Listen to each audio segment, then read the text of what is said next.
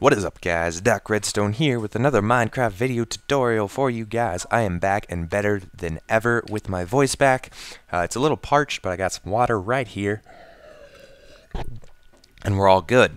So anyway, as you can see, I am in Minecraft 1.4. It is amazing, it is awesome, and you all should have it.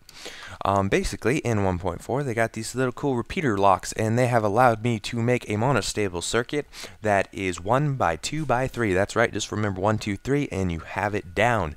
And it's about that easy to build, too.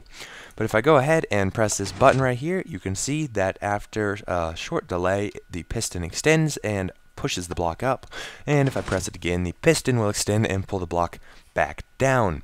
One of the main properties of a 1-tick pulse. Now obviously this design right here is not 1 by 2 by 3 or 1, 2, 3, but is indeed quite large.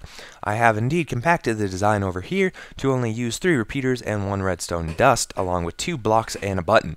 And it's extremely compact. Button's the input, piston's the output. Press the button, piston extends, and press the button again, and the piston retracts. Now the only downfall to this design is the slight delay, but you know, whatever.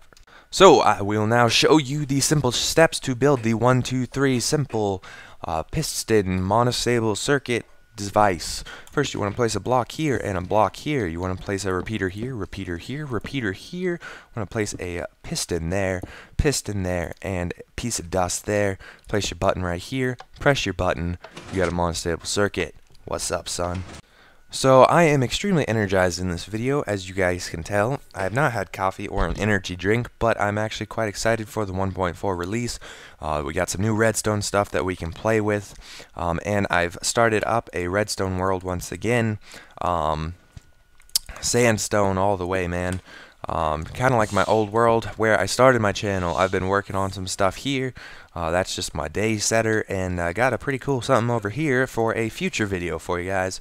So I'm really excited. Can't wait to do some more redstone stuff and get it up on the channel. So anyway, guys, thanks for watching. This has been DocRedstone. Like always, rate, comment, subscribe. Thanks, guys. Peace out.